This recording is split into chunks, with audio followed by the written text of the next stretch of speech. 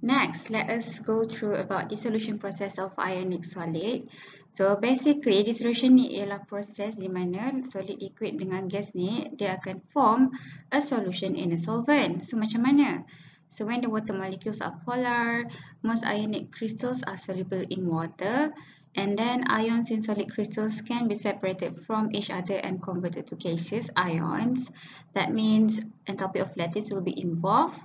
And next is the electrostatic forces between gaseous ions and polar water molecules will cause the ions to be surrounded by water molecules. Okay, tak apa kalau you tak faham ni, it's fine. Ni pun macam further elaboration about dissolution process of ionic solid, which is not that important. Tapi if you nak tahu juga, you boleh baca lah. Dia kata kat sini, when ionic compound dissolves in water, the negative end of the water. So kalau water ni dia kan ada negative end dia. Okay, so dia akan attract the positive ion. Contohnya Na+. Okay, manakala if let's say you ada negative ion, contohnya Cl-. Okay, and then the positive end of the water molecule akan attract the negative ion, which is the information is not that important pun. Okay, and next dia beritahu the formation of the bond yang terhasil ni ialah electrostatic forces. Between the ions and water molecules, dia akan releasekan energy. So this process, dia akan releasekan energy. So basically, energy ni lah yang kamu akan cari. Okay, and that energy is equals to hydration energy. Ni penting lah. Okay, dissolution process of ionic solid. So ionic solid ni contohnya apa? Contohnya ialah NaCl. Okay, contoh dia NaCl. So kalau you nak buat dissolution of ionic crystal ni, dia akan involve two steps. The first step is dissociation of lattice. Okay, maksudnya energy will be absorbed in the lattice dissociation energy. Step yang kedua ialah hydration of ions. Okay, kiranya kalau NaCl ni is a ionic solid, and then kalau dia hydrate, you akan hydratekan the ions dia lah. Na ni ialah Na+, Cl ni Cl-. So bila dia hydrate, dia akan jadi ionic aqueous. Okay, so this involve the attraction between ions and the water form. So the energy will release is the enthalpy of hydration. The third step untuk kamu buat dissolution process of ionic crystal, in this case your ionic crystal ialah NaCl. Okay, so you kena buat energy cycle yang akan relatekan the enthalpy of solution, enthalpy of lattice and enthalpy of hydration to connect them out. Because bila you buat proses dissolution of ionic crystal, akan ada proses enthalpy of lattice dengan enthalpy of hydration. Okay, first of all, kenapa time Miss buat definition on subtopic 2.1, Miss cakap enthalpy of solution ni slash dissolution because it's just the same thing. Okay, so if let's say if you recall time dalam tutorial Miss ada tunjuk macam mana kamu nak buat enthalpy of solution. Okay, enthalpy solution ni if let's say you ada ionic crystal in a solid state, okay, dia punya produk mesti you akan dapat ionic aqueous. Okay, so itu adalah enthalpy of solution ataupun dissolution process. We call it as dissolution process of NaCl. Okay, so if let's say you ada NaCl in the solid state, bila you buat proses dissolution of this ionic crystal, bermaksud you akan buat proses enthalpy of solution. Okay, di mana you akan dapat hydrated Na+ dengan Cl- ions. You akan dapat ionic aqueous resulting from your ionic crystal in solid state ni. Okay, so macam mana you nak cari? This is something that you want to find. Okay, this is something that you want to find.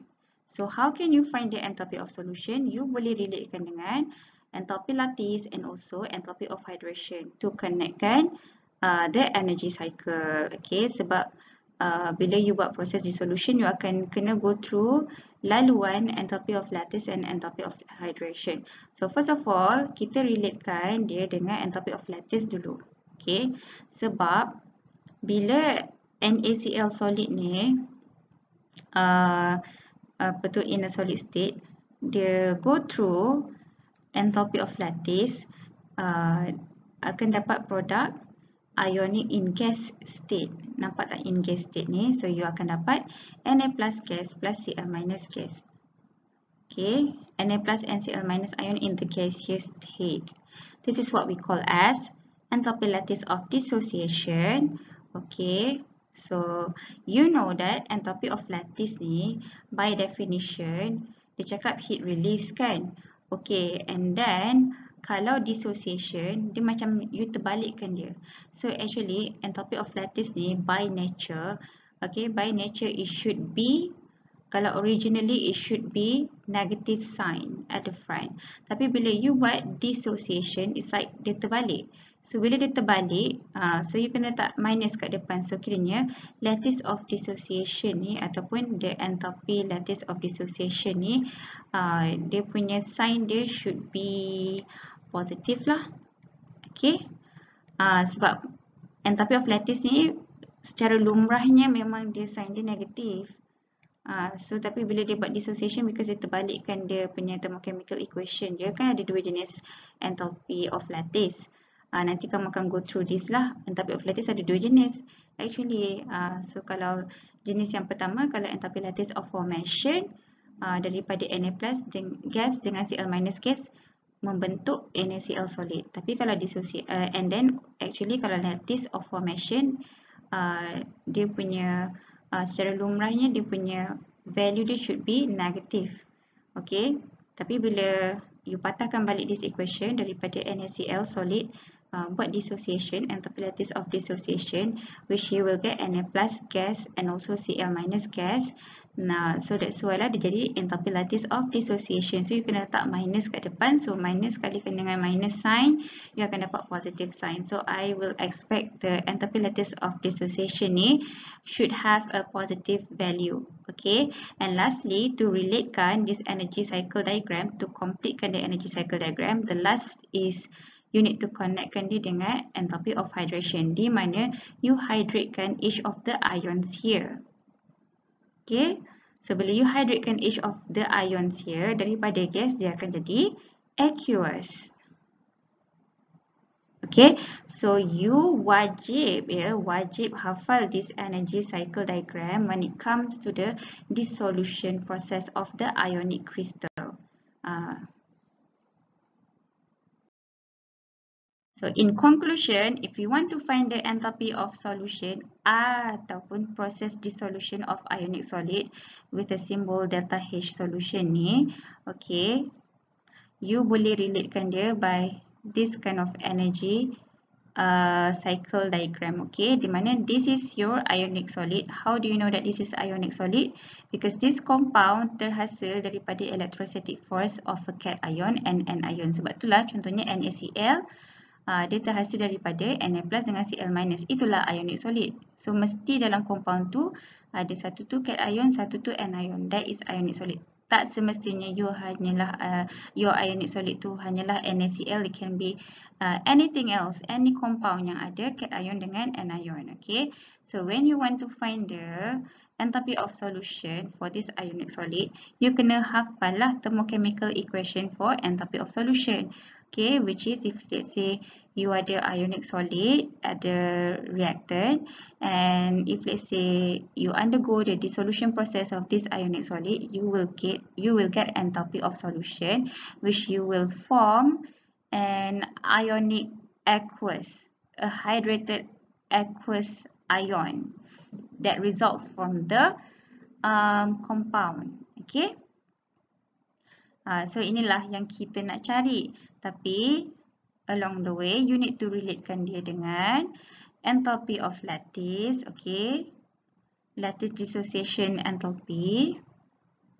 Okay, sebabkan dissociation you kena letak minus kat depan because supposedly value of enthalpy lattice formation is negative.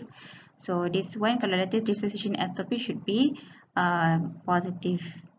Okay, and then daripada ionic gas yang terhasil daripada lattice dissociation enthalpy ni, okay, you hydratekan each of these ions. Okay, so we call this as enthalpy of hydration. So to find the enthalpy of solution here, you sumkan je everything, campurkan je everything ya. Because why? Because we have make the enthalpy of solution ni as a target equation. Kan Miss bagi tahu kalau kamu nak cari in energy cycle diagram ke algebraic method ke to find something yang you nak cari tu kena jadikan target equation. Tapi in this case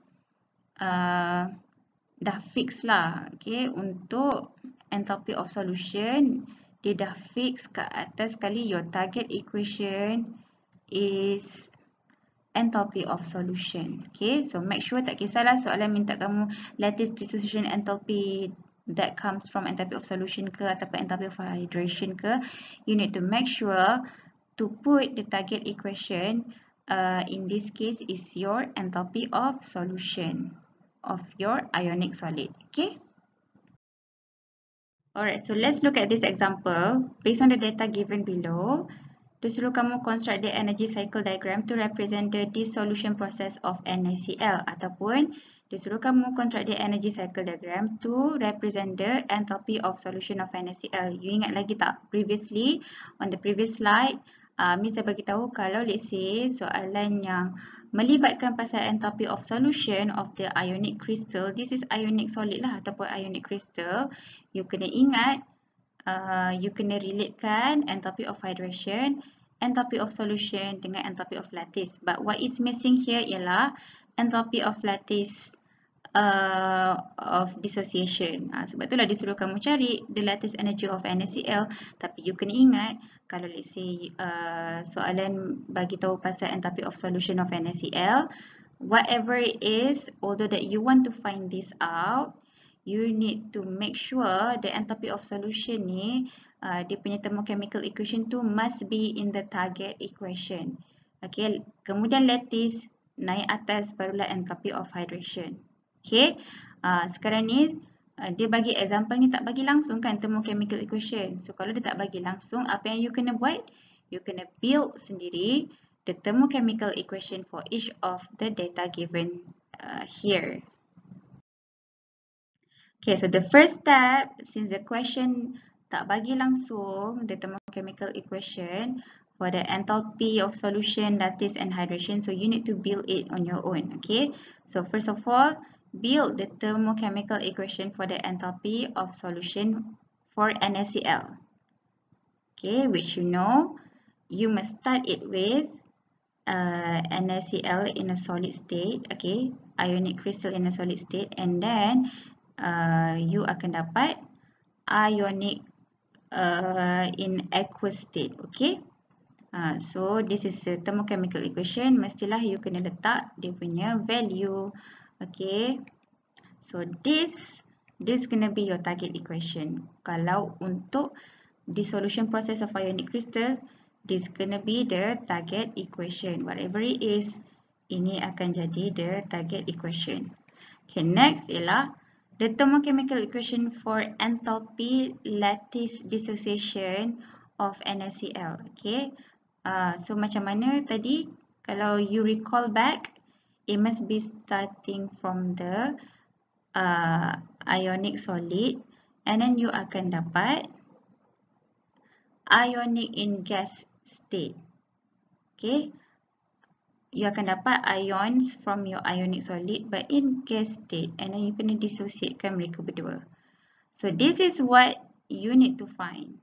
Next, build the thermochemical equation untuk enthalpy of hydration. Enthalpy of hydration mestilah ada dua sebab since you ada dua ions kat sini, so you must build two enthalpy of hydration untuk kedua-dua ions ni. Okay, so kalau enthalpy of hydration untuk ions ion Na+, that means dia punya reactant tu mestilah gas, tapi produk dia kamu akan dapat hydrated ion in aqueous state. Okay, same goes to Cl-.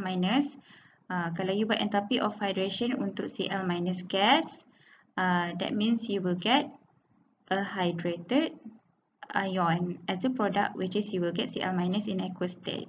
Okay, and please masukkan dia masing-masing punya energy yang you dah dapat from the data before this. Next step, the question wants you to build the energy cycle diagram for the enthalpy of solution of NaCl. So, untuk build the energy cycle diagram for the enthalpy solution of NaCl, please rujuk balik this diagram, this energy cycle diagram yang Miss dah tunjukkan energy cycle diagram for the enthalpy of solution of ionic solid. In this case, your ionic solid siapa?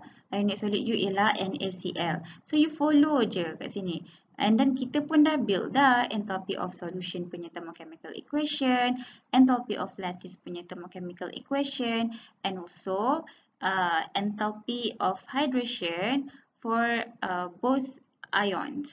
Okay, we have built them up. So you just connectkan everything according to the energy cycle diagram of enthalpy of solution of ionic solid.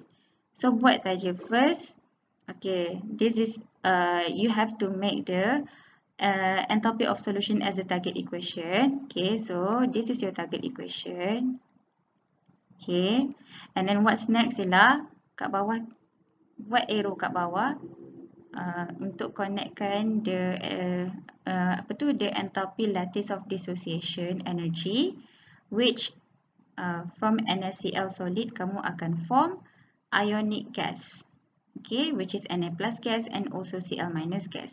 And lastly, to finishkan the cycle, you finish it up with the enthalpy of the hydration for each of the ions in a gas state here. Okay, so bila you buat enthalpy of hydration for Na plus gas, you will get Na plus aqueous. You will get a hydrated ion. Same goes to the Cl minus gas as well. When you do the enthalpy of hydration, that means you will hydrate this Cl minus gas state until kamu akan dapat Cl minus aqueous state. Okay, so sekarang ni you tengok your target equation you ialah enthalpy of solution. You kena bear in mind mana-mana target thermochemical equation, if you make it as the target thermochemical equation in an energy cycle diagram, bila you nak kira, yang target tu you letak kat depan. Okay? So, bila nak kira, whatever it is yang you put at your target should be put at the front of your equation, should be put at the subject of your equation. So, kiranya your target equation, okay, will be your subject, okay, subject of the equation, okay. Your target equation should be the subject of the whole equation. Alright, so sekarang ni this is your target equation. Kalau let's say in an energy cycle diagram, target equation kena jadi subject of the equation and the rest you add up je. Okay, macam ni. Perjalanan ni you add up je. Kerana you know that your target equation ialah standard enthalpy of solution kan. Oh, I'm sorry, I didn't put dekat dalam soalan semua ada bulat ke atas kan. Kalau dalam soalan semua ada bulat ke atas, that means it's all standard. It happens at a standard condition, so you should put the bulat dekat sini, everything juga ya. Okay, so sekarang ni the equation is going to be standard enthalpy of solution. In this case, ionic solid U NaCl will be equals to the every of the summation for the enthalpies here, which is will be equal to the enthalpy dissociation of lattice, standard enthalpy dissociation of lattice energy, plus dengan standard enthalpy of hydration Na plus and standard enthalpy of hydration of Cl minus. Okay, so sekarang ni you masukkan saja everything, and you know that since this is a lattice dissociation enthalpy, you can letak minus at the front. Okay, so sekarang ni you akan dapatlah nanti everything, you akan dapat the standard enthalpy lattice dissociation energy for NaCl ialah negative 776 kilojoules per mole. To test your understanding about Hess law and then about the energy cycle diagram ataupun nak solve Hess law through the algebraic method, you bolehlah cuba buat soalan ni and I think that's all for subtopic 2.3. So I'll see you in subtopic 2.4. Okay.